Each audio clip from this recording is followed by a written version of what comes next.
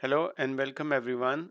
In this video, we will briefly review multi-channel analysis of surface waves method, which is also known as MASW method and is widely used in engineering and environmental studies. The MASW method has numerous applications including understanding soil stiffness, mapping bedrock, and void detection. The method comprises of three main steps. The first step involves data, which is typically obtained in the field by generating surface waves and recording with an array of geophones.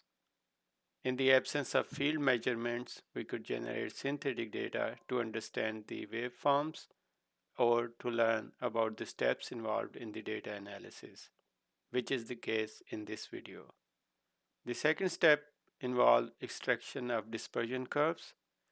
And in the third and final step, we invert for shear wave velocity from the picked Rayleigh wave modes on the dispersion curves.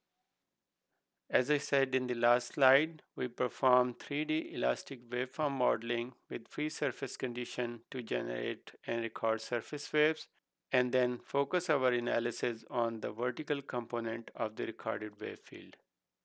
The source in the synthetic experiment has a dominant frequency of 16 Hz, and we use 100 receivers in a line to record the wave field. The geophone spacing is 1 meter.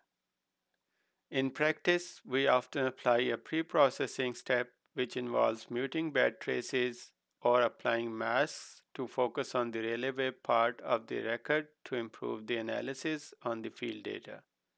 However, we don't do that here and use the full waveform record in the next step, as the purpose of this video is to walk through the data analysis pipeline and not optimize the processing.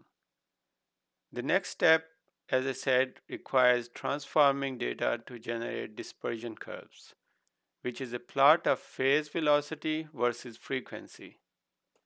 We can use any of the FK method, tau p method, or the phase shift method. However, we have used tau p transform to generate this dispersion curve image. We now have to pick the energy peaks on the dispersion curve.